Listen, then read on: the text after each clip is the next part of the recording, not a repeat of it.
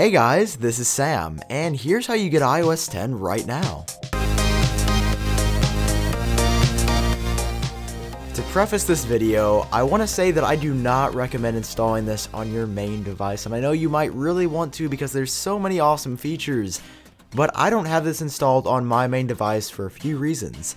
Number one, although it's the most stable major iOS beta I've ever used and it works fairly well, it doesn't work well enough for me to warrant running it on a daily basis just yet, because we're only at developer beta 2 in the cycle, and it's not even going to come out till September or in the fall sometime.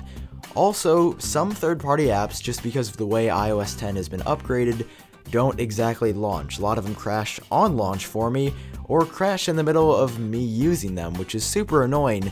Like my Bank of America app, I can't even use it on iOS 10, so it's just something to keep in mind if you're planning to install iOS 10.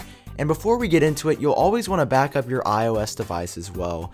iCloud works, but I would highly and strongly recommend backing up through iTunes, just because that way almost all of your data will be saved if you ever change your mind and want to go back to iOS 9. But let's start by heading over to this website, and it's a really easy process. In fact, you don't even need a computer, you can do it all from your iOS device.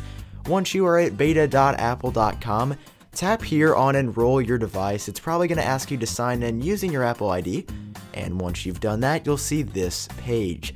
Scroll down and then tap here where it says Download Profile or Install Profile on my iOS device. It'll shoot you over to the Settings app. You'll have to hit Install one more time, and probably enter an iPhone passcode if you have one set up. Once you've done that, you'll have to do a quick restart of your iOS device, and it's not quite a full reboot, it's just a mini restart to install this profile and make sure everything is solid.